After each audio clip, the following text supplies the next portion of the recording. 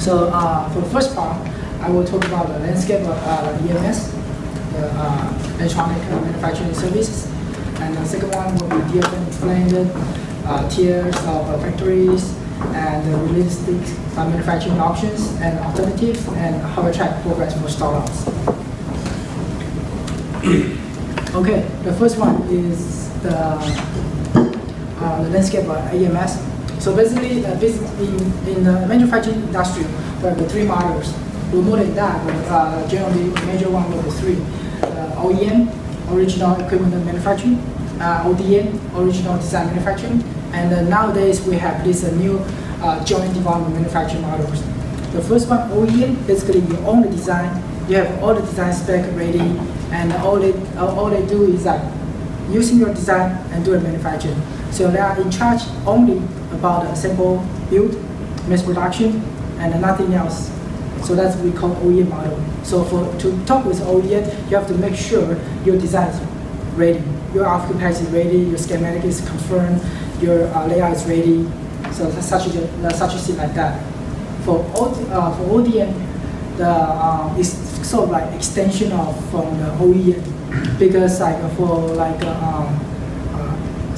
say for example Sony, I work with Sony work with Foxconn for 2 projects, and then Foxconn knows, okay, I understand what Sony wants, I know what the Sony's design look like, and I can do a design for them. So OEM is sort of like extension of ODM is like sort of an extension of OEM.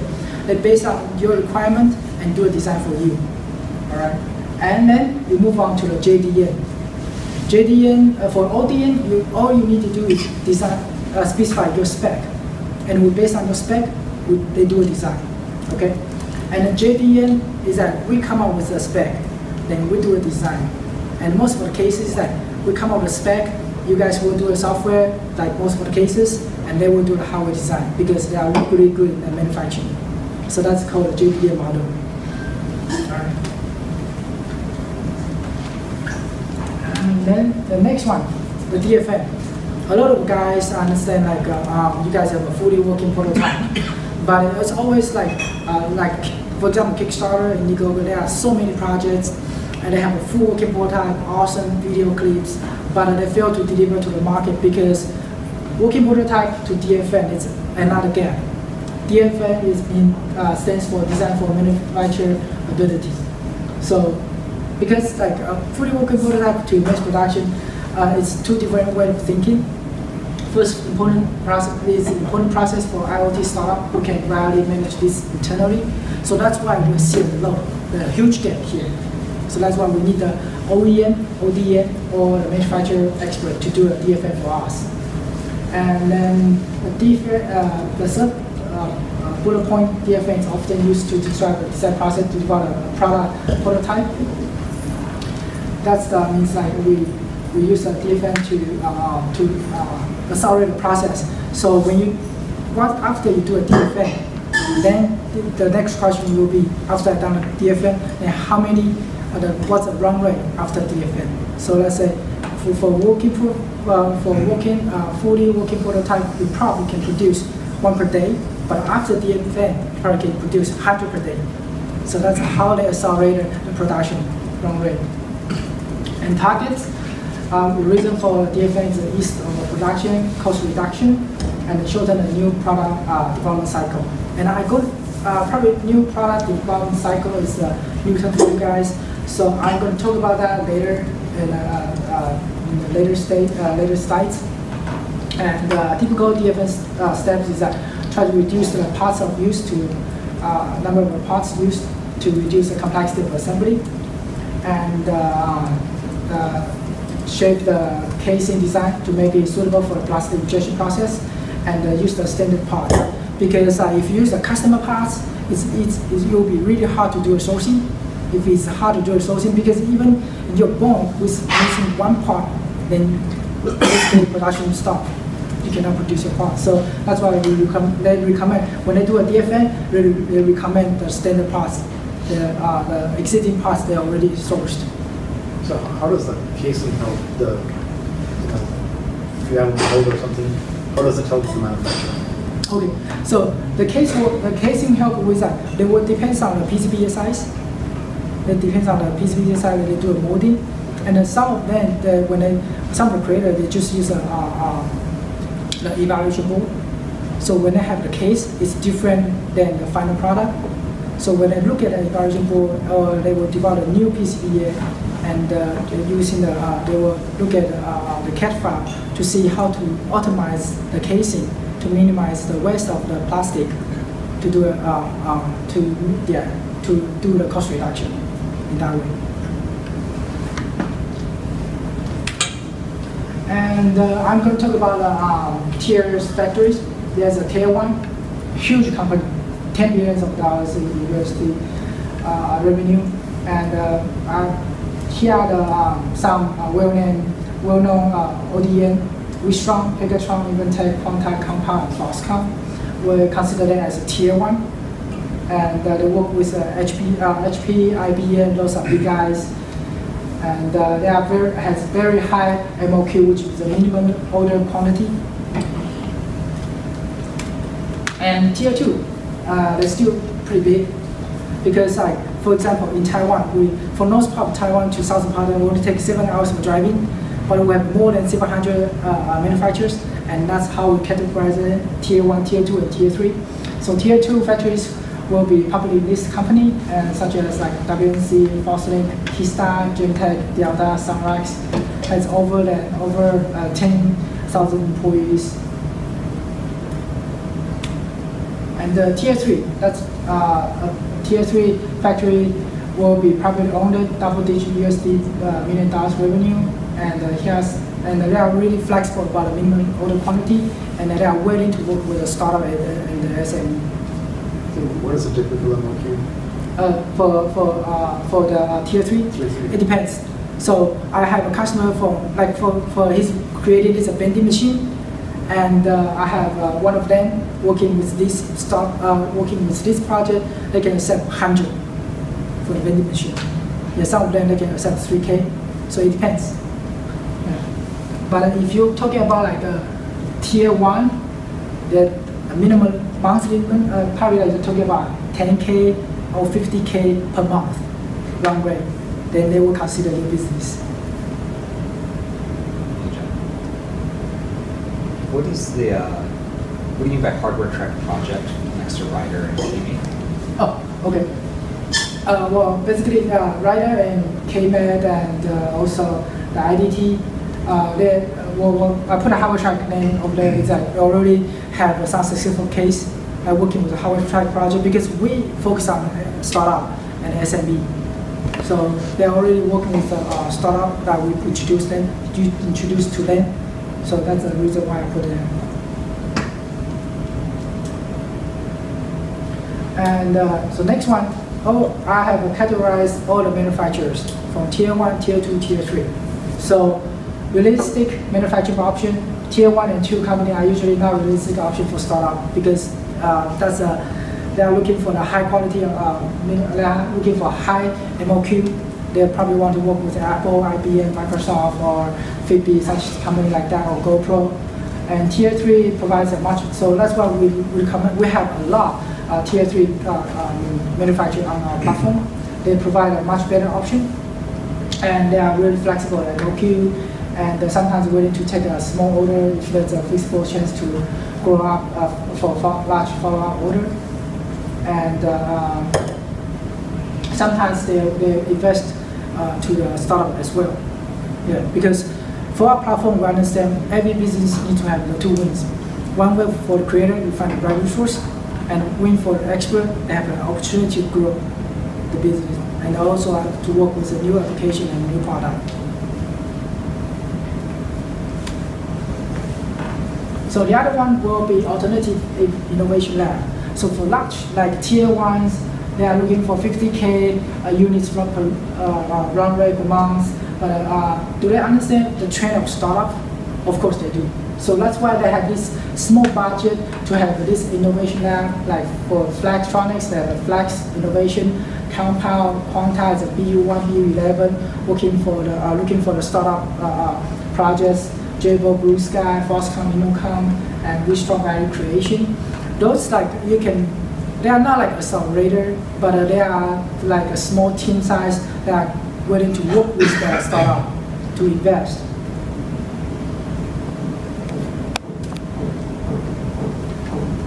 The alternative strategic alliance. So let's say if you have a very potential product, very future-looking product, then some like we have contacts like Intel, TI, Qualcomm, MediaTek. If you use their solution, like Rockchip from China, if you use their solution, they have a strong relationship with the OEM and ODM. They can help with you. They can invest. They can help you. They can work with you. And I got one of the examples. Like I have one creator create this 360 IP camera. He's using Umbrella, the newest chipset. So Umbrella is helping them to find an OEM and helping them to do manufacturing. And of course, and I mentioned about like prototypes, alternative small volume manufacturing, like Seed from Shenzhen. I think pretty much like well established in San Francisco area, and they can just make one prototype for you, and also defendable, and ship prototype. They also can help you to find and they can help you to build a prototype from 1 to 100. They can, and from Just Eat from Taipei, small scale PCBA production and assembly, they can accept one PCBA order. Yeah, and Mixtile from Shenzhen, they can do a rapid design and production for hardware startup, and Redcom Hong Kong, rapid design and production for the hardware startup. For those just right now on platform we have 1,500 supply chain contacts, and this just a small portion of the manufacturer that we have. So what is the time frame like? If they're doing only one PCB design, do they need like 2 weeks to do the first one, or do you have an estimate on how long it takes for them to get that going? Okay, it will depends on the. Of course, if you're talking about PCBA, it will be like less than a month. But if you're talking about the whole product with a case, then it will depend on the case, how you want your case to be built. 3D, CNC, like that. So normally if you use a CNC, that's less than a month. Yeah.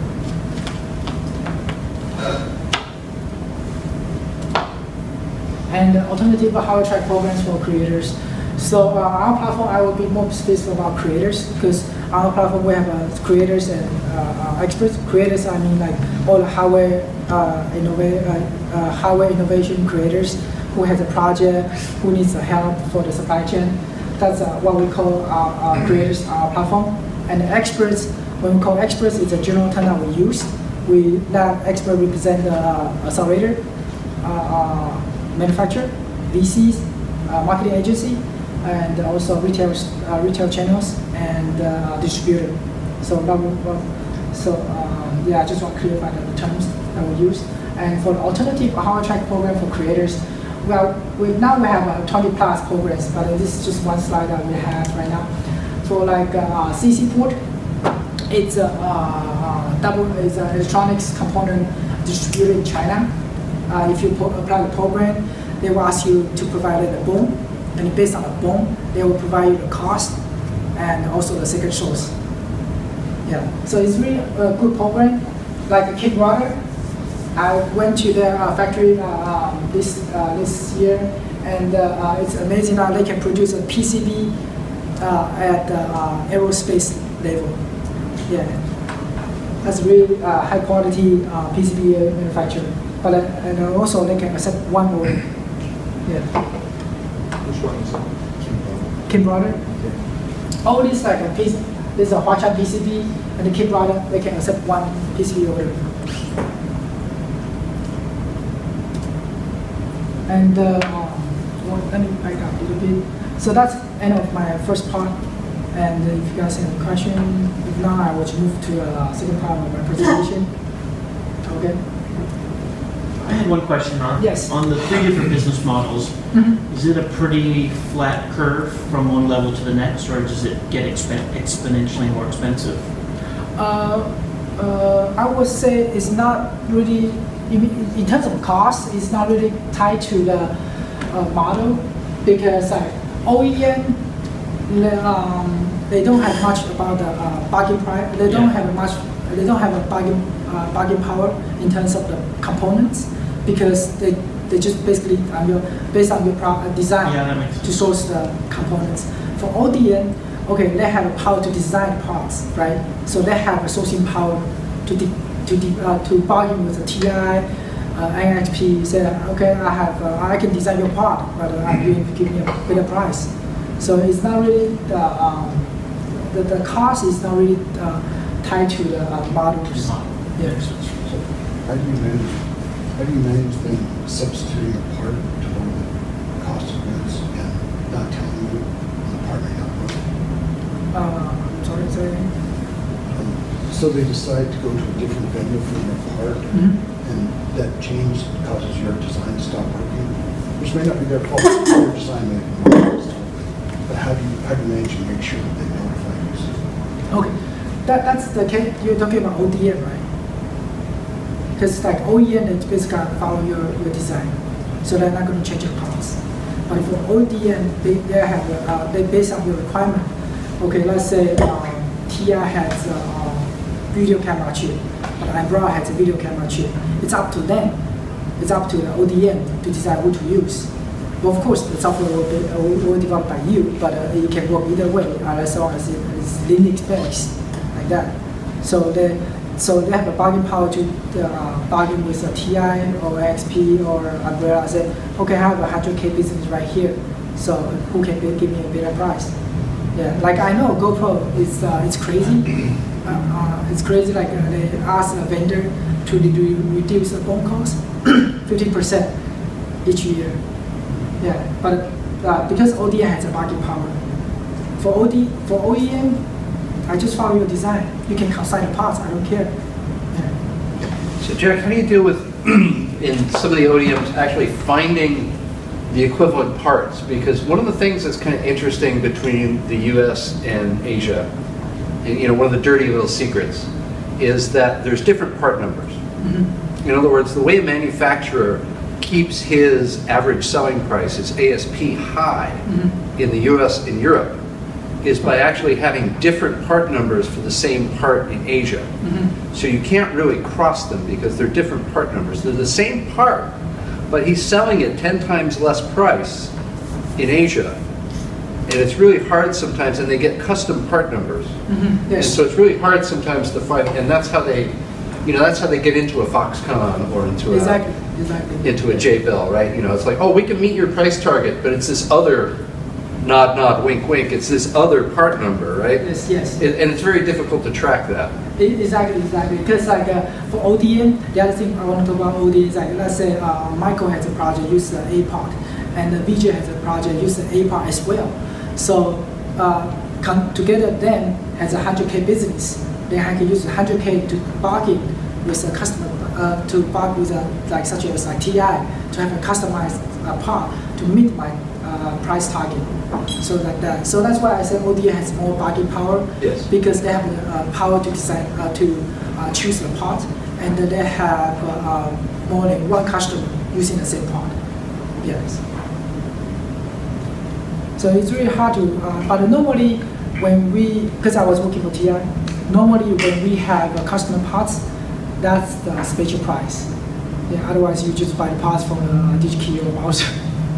Yeah, so we will have a customer parts just like we said, Foxconn, and some customer parts just for Cisco. So it's the same part as well. Functionality wise, it's completely the same, but it just that part is for the Cisco project only. Yeah, something like that. Yeah.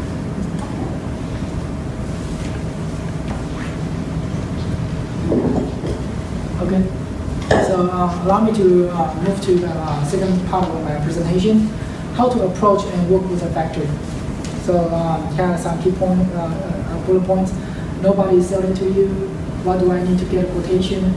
Request for quote package. Who should I contact? How to approach a manufacturer?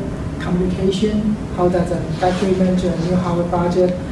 When should I go to China or Taiwan to find a factory? What to prepare? What should I see or check when I'm in China? Should I spend time in China during the production? Should I manage the sourcing of the parts? Yeah, the topics I'm going to talk about in the next slides. So nobody is selling to you the core. So OEM, ODM manufacturer are engineering and manufacturing company and actually dominated by engineers. So they are not really selling the product, they are selling their service. They are selling service like, for example, like I can build your product in a very low cost, fast, and quality, high quality, like that. So factory quotation is all cost oriented. They will calculate all costs involved and then provide a quotation using their cost plus their markup. And BOM cost. And then BOM cost BOM stands for the bill of material. The name of the BOM cost is the BOM is a little bit misleading since it's not all the parts and material used as the name implies, but as well other costs. So you have the raw material, WE and mechanical components, of course, and the packaging, process, direct labor, waste and scrapping, NRE and tooling, margin and shipping.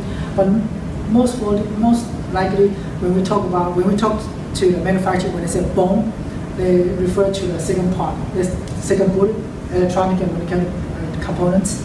And I would say it's part of a negotiation because they will hide almost all these like cost and give you a quotation. And you have to dig out to say, okay, then what's your the direct labor cost? What's your process material cost? Like that. So did you help discover all of those details? Well, basically, here's what we give you a reference, what kind of cost they might add. But since we don't involve with the conversation, since our platform is a freemium, so basically we help you to, we based on your product and your supporting to bridge your contact to you, and you guys will handle the conversation. But if any questions you have, we can help you out. So basically, we don't involve with the negotiation about a BOM cost, but we'll give you the reference that what kind of cost will be included in the BOM, in the quotation, like that. And yeah, next part will be when you talk to, like for example, if you are looking to work with OEM, then you have to have a package ready, right? You have to have design ready. So when you approach OEM, everything's ready. You shorten the time to having email back and forth about what information is missing.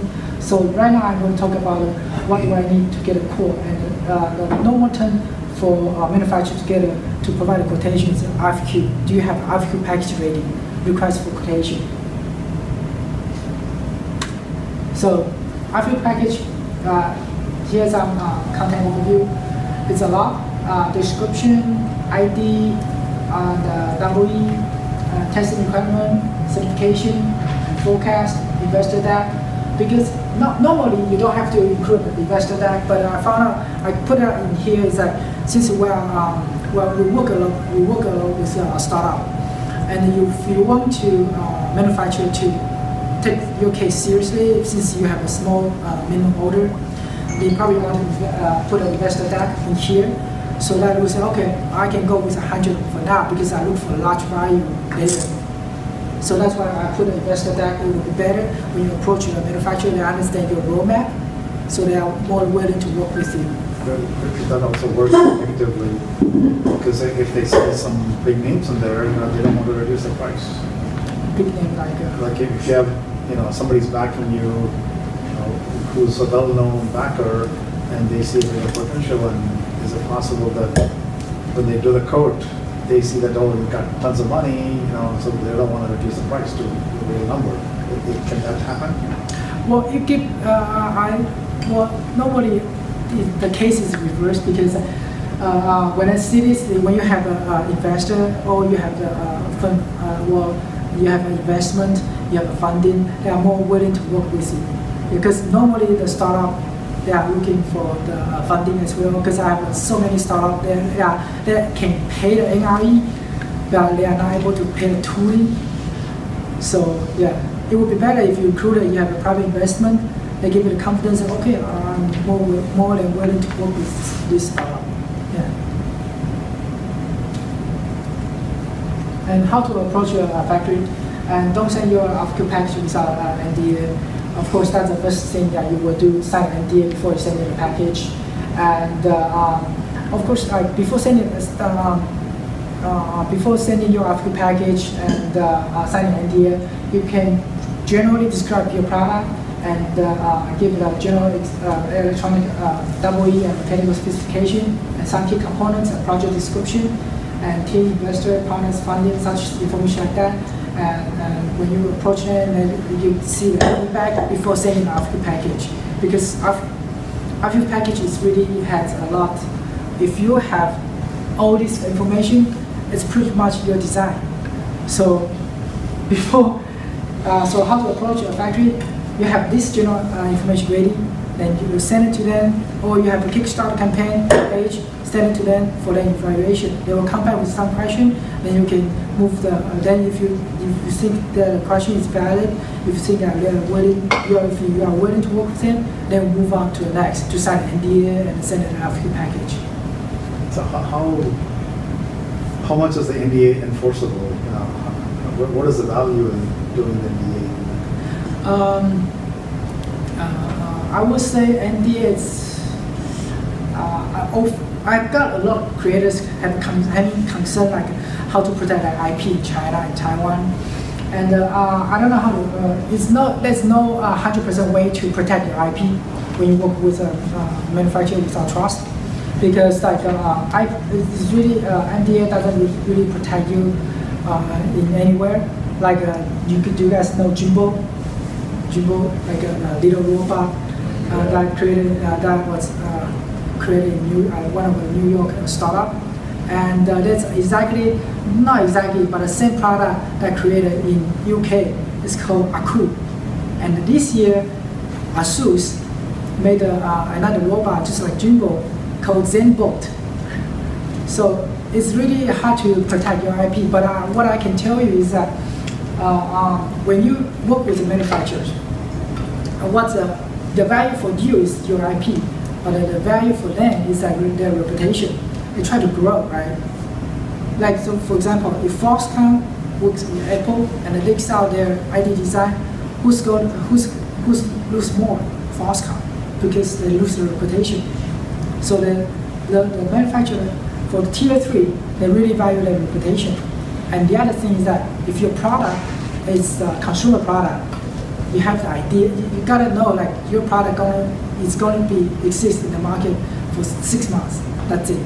Somebody will catch you, somebody will copy you. It doesn't matter what kind of product it is. No, it doesn't matter how you protect your product. So that's the two things. The other thing is that most of the American startups, they have know-how in their software.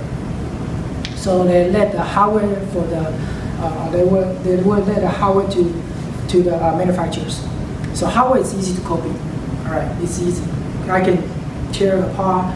I can tear it apart and just like try to see what's inside. Just like the website, how to fix it. They tear it apart. You know what to buy and the rough cost of the iPhone. And the software will get copied eventually. But what cannot be copied is like time to market and the relationship with the customer, right? So that 3 things. Well, of course, I got a lot of questions about how to protect the IP. Of course, it's not NDA, but here are some 3 aspects probably when we develop product. Then we can think about that to accelerate the product and not to worry about the IP concern. I think it also depends if you're having your product directly shipped from the manufacturer or not to the end customer. Because what we would do a lot with our circuit boards is we would develop just a manufacturing test firmware. Mm-hmm. So the only firmware we would give the OEM or the manufacturer was the one that would actually just test the product.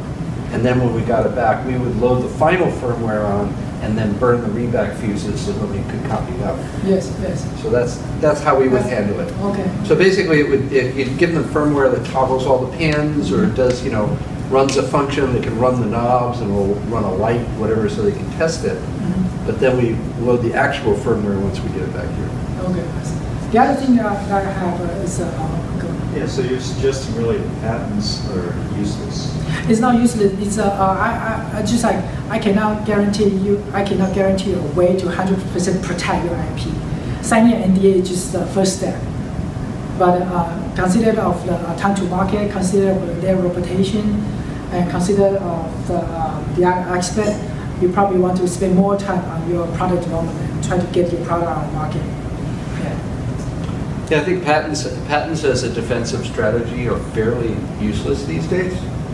What we would do is we would actually just file a provisional and then let it expire so that no one could come in And patent your product. and patent our product. Yeah. And then the other thing that I noticed, like several cases, it's not for startup, but for SME. They have 50 size of 50 employees. They have two or three project managers to handle the project. They were outsourced to different companies, like PCBA for A company, and the case for B company, assembly for C company, and it's quite a hassle for a startup, especially like when you talk about size, less than 10 people. Yeah. But that's how they protect their IP, right? And who do I contact in the factory? Finding a business developer or salesperson is often surprisingly difficult. Yes. Here's the case. Like I have one creator from San Francisco. It's a startup. He's making its coin-sized module for a cellular phone.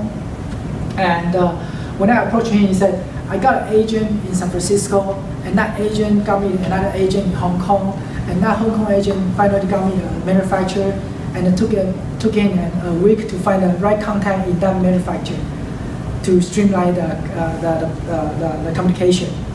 So that took him a month to do that. But so that's why when you do by yourself, you approach your manufacturers, try to find the right contact. It's quite a lot of work. So that's why we created this HWTrek platform. So when you come on board, let's explain a little bit about this. For creators, we're open to the world. If you have any idea, create a project.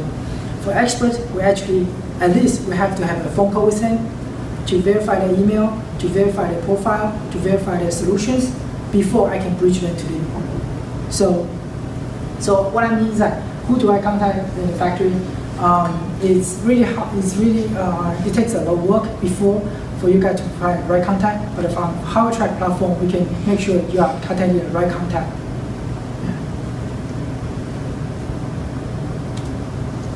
And communication. The fundamental cultural difference between the Western and Asian communication style is not cliched, but it has a real life impact. So, if it's in the Western world, I used to manage conflicts, but the Asian way is to avoid the conflict. So there's a cultural difference. If a Chinese engineer tells that will be difficult, then it means that is a way of saying that it's impossible, just avoiding the no. So the best way to monitor and track the progress is to closely monitoring, following using a product management tool, so that we can look at the same side and more neutral level of way to track the status. And on HWTrek, we have this PDH, what we call PDH. It's called a production development hub. So when you create a product, we base on your shipping day, give you all the schedule, and you can track from there.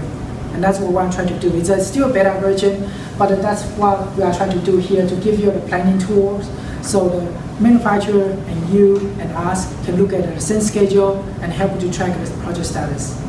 Because communication sometimes it's not just English, but sometimes you mislead into the other, misunderstood the spec as well, and the schedule.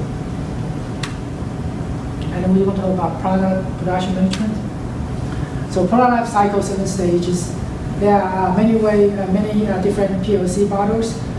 This is a C flow, check flow. It's widely adopted in manufacturers. Market research, planning, design, sample evaluation, pilot run, mass production, and life. I'm going to talk about a little more in the next slide. The MPD. The objective of MPD planning is widely adapted check cycle, production probability, on-time delivery, risk management, and quality assurance. So I have a flow in the next slide. So like this. Here's a flow for the So you start from the beginning, plan the product, and then move to a concept design, which means you have to concrete your spec. Now, for concept design, you have to concrete like what kind of chipset you are using, what kind of Bluetooth chipset you are using, and then you can move to EVT. EVT means engineering verification test. So in this stage, engineers will electronic engineers were in charge of this stage. They make sure all the features are working. Okay, and then move to the gating. Gating means like they will invite you to the meeting, and the EEs will present the data and the report to see if you want to move to the next level. And then DVT means So if it fails, what happens? if it's failed, it goes back. So they fix it, or it comes back to us to help them fix it? Well, it depends on the model. If it's OEM, then you fix it. If it's ODM, they fix it. Yes. And DVT is for design verification test. As mechanical, industrial design engineer are in charge of this stage. Okay, to make sure the parts are okay, and you can take a look at the right-hand side of this is in parallel of the process. So in this stage, from EVT to DVT is still in development stage. And after the EVT, you may send the parts. Once it's the case, you can send your part to do a regulation and certification in parallel. So design verification test. This stage is ME and the ID engineers are in charge of this stage, and also has a gating meeting. And PVT will be production verification test. In this stage, production engineer is in charge of this stage. They will try to set up the production line, make sure each stage is working, and have a pilot run, such as like 100 pieces, 1K pieces, to make sure everything goes as a flow and everything works as smoothly. And then they have a gating as a closed meeting, and then we move to mass production. So that's a typical of a new product development process. And when should I go to China, Taiwan, or to find a factory, and what to prepare? So basically, when you go to China or Taiwan, of course you will already make some contacts, and so that at least you know who to visit. So you'll get some proposal, because like online for our platform, we normally help the creator. We introduce at least 10. If you have, of course, we evaluate your project status. We often bridge you around 5 to 10. If you come to visit, probably you want to visit 2 a day or 1 a day. If you're in Shenzhen, you can only visit 1 factory a day. But if you're in Taiwan, probably you can visit 2 factories a day, like that. So of course you want to have make some initial contacts, get some initial proposal before you come to Taiwan and China, and you want to prepare. Set the expected outcome for the meetings, prepare the questionnaires, prepare the design documents, so that you can, when you have a meeting, it's not just a salesperson or PM join the meeting. Also, you want to have a QC. You also want to have a EE. QC means the quality control guys, EE guys, and ME guys to join the meeting, so that you can talk about the design. Yeah.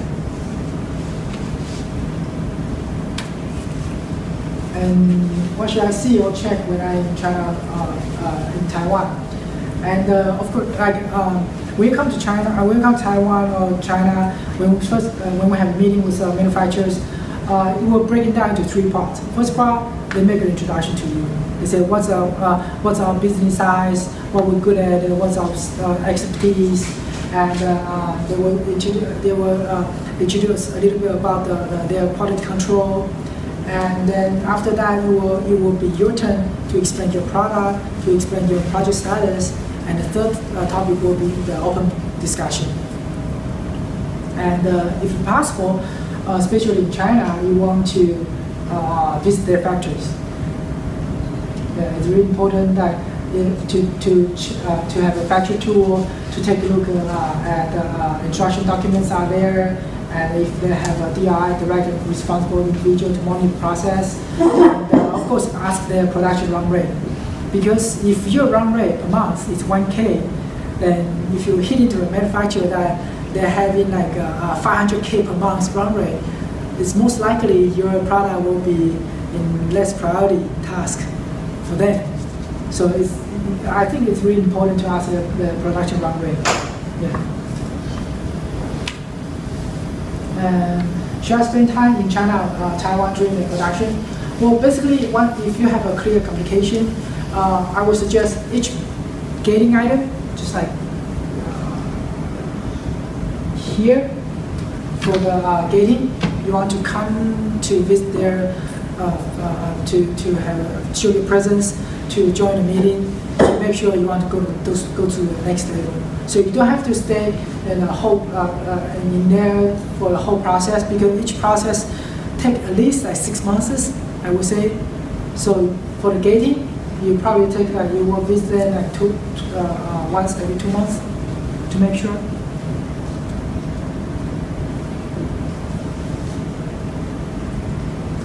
Yeah. So you can check the electronics performance, shape, quality, material function, and packaging. And just like what I explained to you, like in the early beginnings, like should I manage the sourcing of the parts? Well, basically, I was working in TI where I would say my suggestion is to let the sourcing of the parts to the manufacturer. They have a sourcing team to do that. They have a bargaining power to do that. They have a bargaining power to reduce the cost for you. So unless it's highly special parts that you're not able to get from China, you have to consign from Europe to China or US to China, or otherwise it would be better to just let the manufacturer to do the sourcing. Can you go to the previous slide and let's take the last one? This one. Misunderstood the specification. Oh, okay, got it. Thank you. Yeah.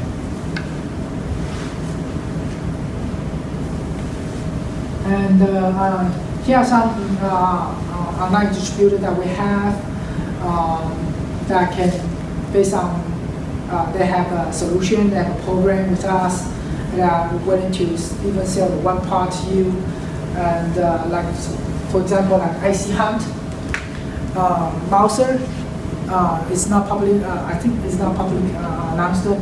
Mouser is going to work with IC Hunt, the China online distributor, and IC Hunt has created this profile on the platform and also the solution.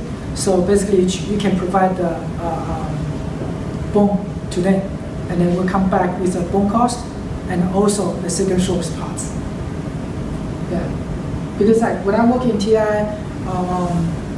I got one creator actually from Portugal. They have they bought parts for Mouser, for DigiKey. It's a $20 SoC, and when we talk to IC Hunt, they can sell the parts even for one piece. For the 50 pieces. MOQ is 50 pieces. They can sell for $14. And the other thing they found out is like when they choose their parts, they are using industrial grade.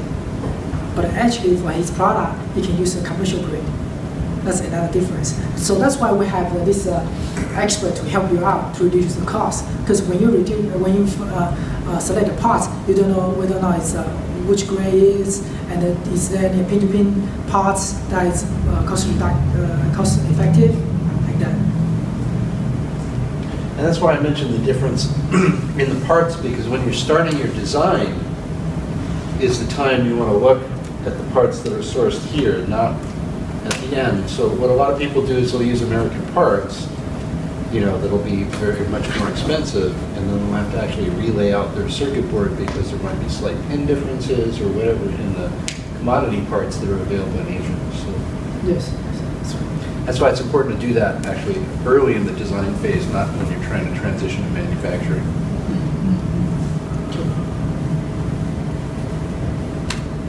And the that's the end of my second part. Keep in mind that it's not a many machine work job. Just get started when you sign up with the factory. Lots of work after after you select a manufacturer. and DFM before factory hunt. ODM is not really designing, but most of the time the design is not ready for the factories. That's why DFM is really important. And keep a factory as a partner, not just the laborers, because they are really partnering with you to work with you, to grow with you. Because every business has to have two wins. We want to create a win-win situation. And here's a sign of the fast food and chip. You can only pick two. You are not able to have three when you work in the factory. So, so that's pretty much end of my second part of the presentation. So, any question I can answer about the manufacturing? Otherwise, I will gonna briefly introduce HWTrek, even though I have introduced a little bit, during my speech. But it's just what I said. It's an online platform to help you to find and manage your supply chain. And right now we have 1,500 supply chain experts, and we all verify them, their profile, their contact, their emails. And for the hardware ecosystem, you as a creator, you have a brilliant idea, create a project, and it doesn't matter which stage you are, we always we can help. And experts, a person who can offer the service, who want to work with a startup or SME, they can have a unique solution in our platform, and you can take a look at our platform. That's what we name the expert. And how to utilize the HWTrek platform. We basically, me as a front-end PM, I approach you guys, explain to you what we do and what we can offer to you. We build up a project, and we have a PDH. You can follow the plan, so you know the schedule, and we match you with the expert, or we match you with the solution that you can apply to move you to the next level of the manufacturing process. And here's just some numbers. We have more than 1,500. We have more than 2,000 projects on board, and we have bridged more than 800 plus projects with the experts. And the last but not least, we have this HR Innovation Tour in 2016, November 2nd to 8th. Last HR Innovation Tour was held in April. We brought 30 startups to Shenzhen and Beijing. For Beijing, is to meet with the investor. For Shenzhen, we had choose 10 manufacturers to actually bring you guys to the production line, like to visit BYD, like visit Kim Brother, so you understand more about the manufacturing. And this year, the second half of this year, we are going to have this event, bring you guys to Shenzhen, Kyoto, and Osaka. This time we have more experts, we have more partners in Japan. So, but Japan is more, I would say, like a higher quality of the craftsman or precision parts, precision manufacturing company over there. So that's why we are trying to bring some startup who creates high quality products to there to take a look at the manufacturing over there in Japan. And we had a landing page just yesterday. So if you have a product, if you're interested about this tool, please apply. And that's it for my presentation.